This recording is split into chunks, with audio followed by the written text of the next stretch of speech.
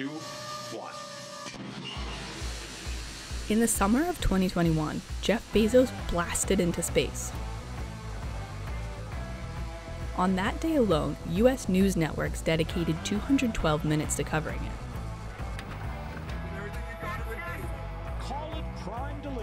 And climate change coverage? For the whole year? Climate change is widely reported as having human-caused climate change. 267 minutes. Networks spent almost as much time on one day covering a controversial billionaire's 10-minute space trip as they did on every aspect of climate change around the world all year. But when it is covered, it can leave people feeling sad about the current situation. I'm scared for my children. Kind of sad. Bit of anger, bit of frustration, not many good feelings, to be honest.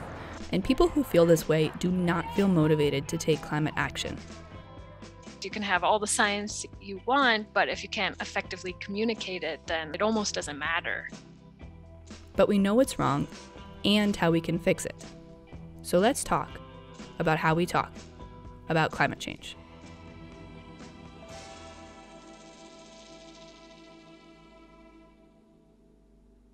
Here's a thought experiment. How many magazines for cars, sports, music, or fashion can you think of? How about YouTube channels for cooking, gaming, or travel?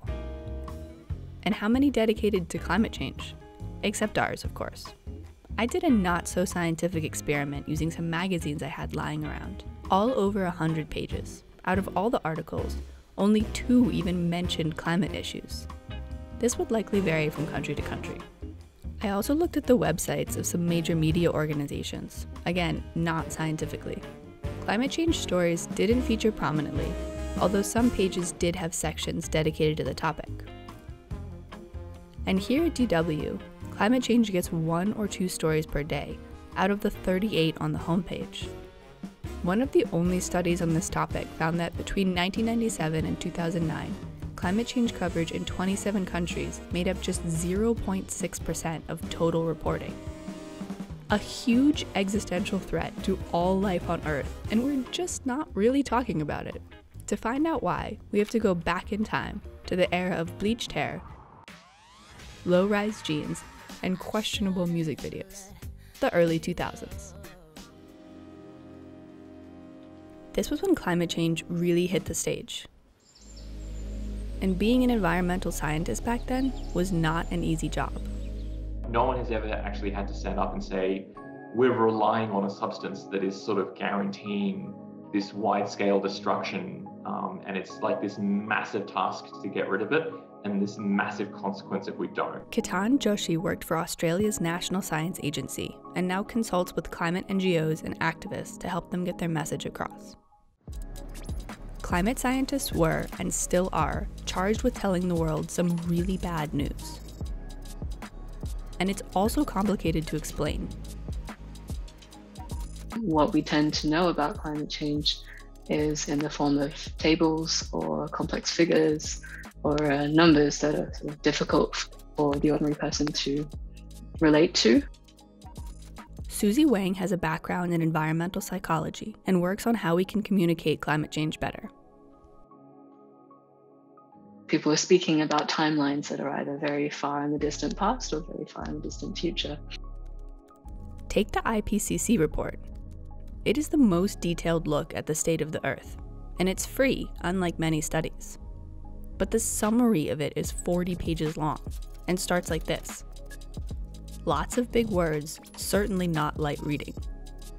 And so many people do not have access or time to research the science on their own. Here's where the science communicators come in. NGOs, your favorite Twitter stars, that one friend who really likes animals, and the journalists, like myself. But it is literally my job to know this stuff, and I had to look up what cryosphere means. It's the frozen water on Earth. There's so many journalists back home, who want to do this, but they don't even have the knowledge. There is very limited capacity to cover these topics, right? Shola Lawa reports on conflict, women, and climate change. Normally based out of Lagos, she's actually just started working for DW. I was completely unaware of this when I asked her for an interview. They don't have the journalists who can cover this in a way that is accurate, in a way that is simple for people to understand, and in a way that is sustainable.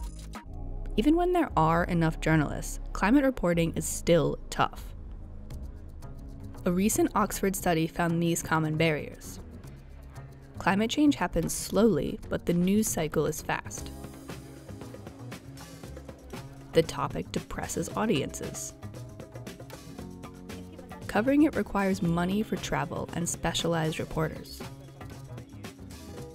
There's pressure from media bosses and advertisers to cover other topics. All this means the topic is underreported. And that little reporting also used to be full of misinformation. According to a landmark paper published in 2004, it was due to the pursuit of balanced reporting. Print media often gave equal credence or space to relevant experts or scientists, as well as climate deniers or skeptics that were representing outlier views. Lucy McAllister studies the communication of environmental issues and is the lead author on the most recent paper looking at the accuracy of reporting on climate science. So this was, in the early 2000s, hugely misleading to the general public. 99% of scientists agree on climate change, so it's inaccurate to give all viewpoints equal weight. And who were the deniers and skeptics? You can probably guess. We've covered a lot of it already in this video. The research shows that climate change information is now mostly accurate. So is the issue solved? The climate debate has shifted or transformed, emerged in different ways in more subtle discourses. In academic literature, it's known as discourses of delay. Groups who 10 years ago were saying that climate change wasn't real, what they're saying now is that the energy transition is too expensive. And these discourses are repeated everywhere, from politicians to companies. Others include individualism. You are responsible, aka the carbon footprint. Technological optimism. Future technologies will save us. Fossil fuel solutionism. Fossil fuels are part of the energy transition. And the most common, all talk, little action. Europe will be the world's first climate-neutral continent by 2050. Be carbon neutral for the decade. Climate promises made by political leaders and companies that are not followed through on. All of these tactics were shown in Don't Look Up, a recent movie seen as an allegory for climate change.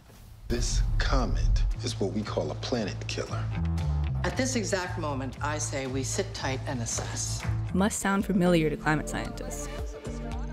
And as a journalist, it's hard to find a middle ground here. Solutions can be expensive. Some countries continue to need fossil fuels. Individual choices do make a difference. If we don't mention these aspects, we're in danger of being labeled climate activists and ignored. And what about the viewers, readers, and listeners? The situation we're in is so huge, it's just too complex for our brains to fathom. We can't see it, we can't smell it, taste it, feel it. It's not an easy, visible enemy. And the most publicized climate victims are super hard to grasp. We're talking about how glaciers are melting. That's not something that someone in Lagos is really going to care about. We naturally value what's near us more than something far away. This phenomenon is called discounting. So support for climate action decreases due to what's happening around us, like a cold winter or low gas prices. And talking about all this in the first place, probably not going to make you feel great. When you perceive that something is threatening to you, you push it away instinctively as a way to preserve yourself. And that's not the only way your brain avoids these issues. Let's say you know meat is bad for the environment and eat it anyway. These conflicting beliefs lead to cognitive dissonance, which is the discomfort from internal conflict. You either change your behavior or just rationalize your choice. And that's where we come back to the huge, complex nature of the problem. Alone, it seems like what we do makes no difference. I think I could do more, of course, we all should do more. Can we do enough?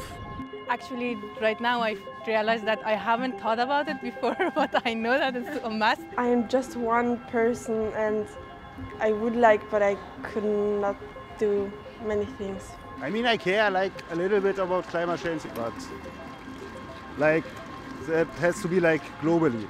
Sometimes hard to be aware of all the things you do, and also sometimes I think it can be a little bit overwhelming because you feel kind of powerless.